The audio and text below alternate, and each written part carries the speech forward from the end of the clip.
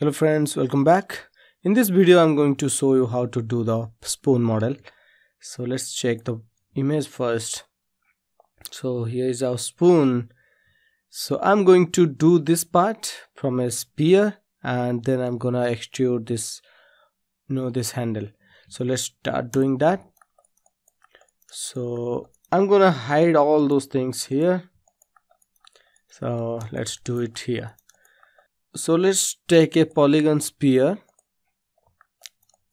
and let's delete. Let's press F to frame and let's delete almost the half or maybe more than half till here. Delete those parts. Then let's go to scale tool and scale it something like this, because the spoon isn't perfectly a circle, so it's kind of stretchy like this. And now if you check this area, the inside looks black, so I'm going here inside lighting here and let's turn on two-sided lighting.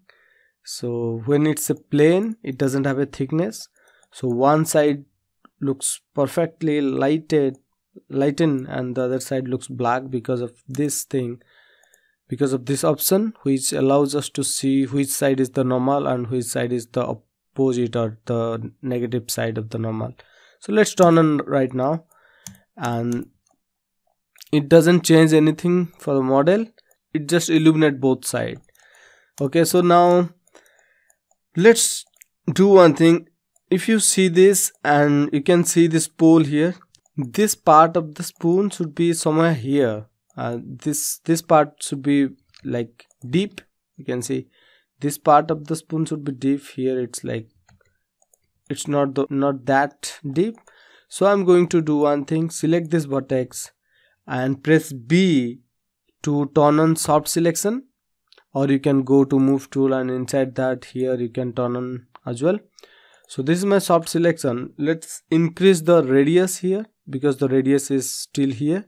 So hold B and left mouse drag to increase or decrease the radius. Okay, then once I reach the radius till here, I'm going to move something like this. Now you can see the deep part of the spoon is here, like at the end side, and this is the tip of the spoon here. So from the profile it looks like this, and even I can rotate as well, and I can try a different look by just rotating. Okay, once I get it, then let's select this maybe this vertex, and then let's scale it as well, something like this. So here the spoon is getting narrowed towards the handle there. Okay, so give some time here to properly do these things, and let's move this spoon to here somewhere and let's rotate it something like this. So this part of the spoon is resting here, and this part looks not too straight, so let's do something there as well. So let's bring this something like this, and maybe carefully just need to put. So you can press B to turn off the soft selection. So here I got this base, and then let's extrude to get the thickness. Here I don't have any thickness, so let's select it in object mode and then let's click on extrude. And now I'm going to give some thickness to it like this, maybe that side, maybe. Okay, something like this, and then I'm gonna extrude this two face. So let's extrude this two face. I can extrude them manually, just extrude and move something like this, or I can create a curve and extrude these faces on that curve. So let's see that. Go to create and create a CV curve. So here I'm starting from this side and I'm trying to create this curve here. Okay, something like this. Let's press enter to complete it. So I have the curve here, and now I want to extrude this two face along that curve. So select this two face first, then hold your shift key, then select this curve. Okay, so now I'm not able to select that. Go to object mode again just to refresh it. So let's again go back to face mode and select the curve. Make sure you are selecting the face first, then the curve, and then click on extrude. Now it's being extruded along the curve, but we don't have any segments or divisions in between the extrude, so that's why it's not aligning with the curve. So let's increase some divisions here. So as you increase the divisions, it's gonna automatically adjusted the shape as the curve.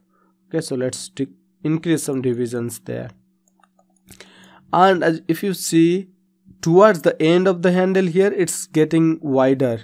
Okay, so let's do that as well. So go to thickness and increase the thickness. Oh, it's too much, I think. So let's increase the thickness like this. So you can do this, or if you don't want to increase the length, then you can do it manually. So again, by using soft selection as well. So let's go select this thing, turn on soft selection. Again, you can use this to do that. So let's select and scale. You can do this as well.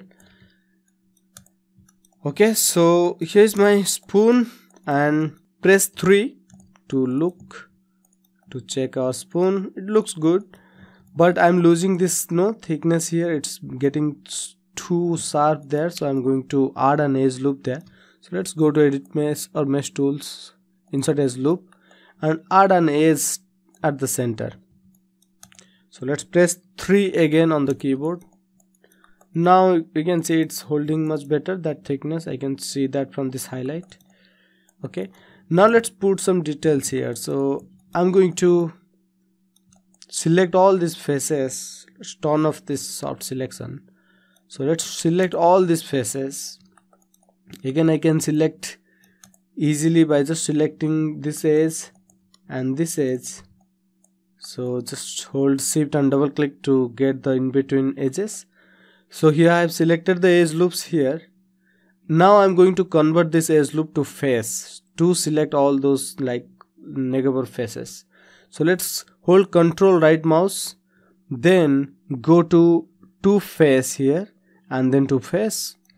So to select the faces. Okay, here I'm going to extrude it and then offset it. So there isn't any fancy details, just a very simple thing. Okay, then I'm going to extrude again by pressing G key. Then let's use this blue manipulator to give it a depth kind of thing there. Something like this, very simple design. Okay, so let's delete the curve. So as you can see, when I delete the curve, giving me a very odd result here. It's like kind of taking all those extruded with it. So let's do one thing. Let's select this object and delete the history. Delete all by type history. Once the history is deleted, then it can't affect the model anymore because there isn't any link between those two. Okay, so this is my spoon here. So in the next lesson, we are going to see how we are going to do this glass.